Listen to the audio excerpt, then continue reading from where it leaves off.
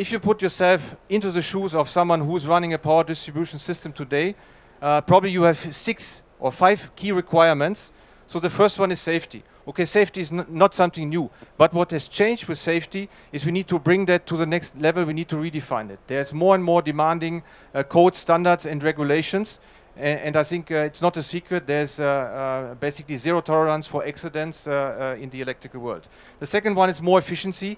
Again, also not very new, but efficiency is basically required throughout the full value chain. In order to stay competitive. And by the way, we also should add flexibility into this.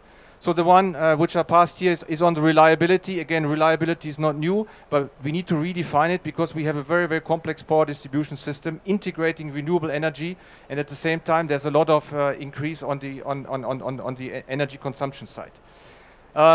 When you talk about more sustainability, in fact, it's not a buzzword, it's an obligation. I think we need to preserve the resources on our planet on one side, but this is mainly about energy efficiency, but it's also about applying more and more regulations in context of circular economy. Take ROS, take REACH, take W3E, so there's a lot going on basically to preserve it from a sustainability side. And last but not least, as we are at the conviction point of the traditional OT world converging with the IT world, we have to make sure that we protect our power distribution networks against cyber attacks. So it's very clear, right, that we have a shift of paradigm. On one hand, a big increase of the level of expectation, and on the other hand, a very big increase of the complexity on how to manage power distribution. And that is actually the source of the shift of paradigm we're talking about.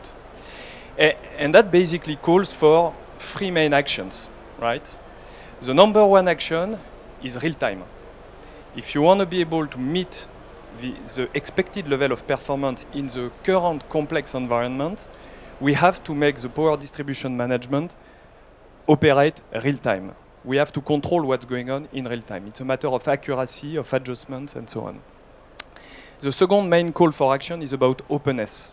Okay, and integration capability.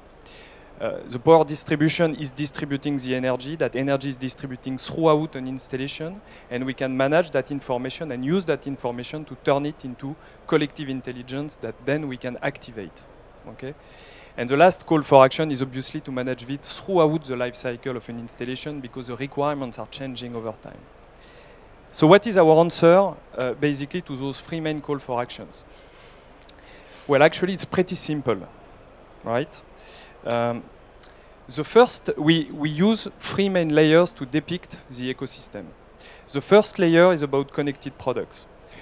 So there is one thing I like to say, it's a personal statement, which is that, you know, the Internet of Things, which we talk a lot about, starts with things, right?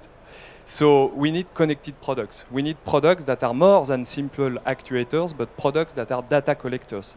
And like Marcus was showing, we've been in this in Schneider for already a long time, and we intend to keep innovating in this domain, right? All our products in the power distribution installations are connected, connectable in an open manner. That's the first layer, the fundamental. Once you get this data, then you need to turn it into information, and you need to do it real time. So for that, we have a second layer, which we call power structure, right? Which is a full suite of software offers dedicated to manage energy distribution. And we realize and we acknowledge that between a commercial building, an hotel, or an oil refinery, there are plenty of differences. The installation is not the same, the requirements are different, the way to operate and the criticality are as well different. As a result, we have a different environment, but this is all based on the same platform, which we call power structure. Obviously, they are tied together. And to be efficient, which is what we're looking for, we first need to be reliable.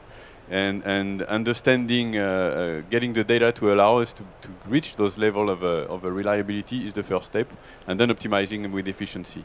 So there's a one word that has not been used yet, and I'm sure it applies to the products, the line of products that Schneider is proposing, is diagnostic. We need to understand the shape of our equipment, where it is, so we can analyze, predict, and make the appropriate decisions. Some of the key requirements of the future for me are to reduce the interventions and therefore make it safer for my team, but also with the data that we can extract from the systems across multiple voltage levels, whether you're at extra low voltage all the way up to grid level, we can then predict and optimize our systems to keep that critical facility operating for the long term.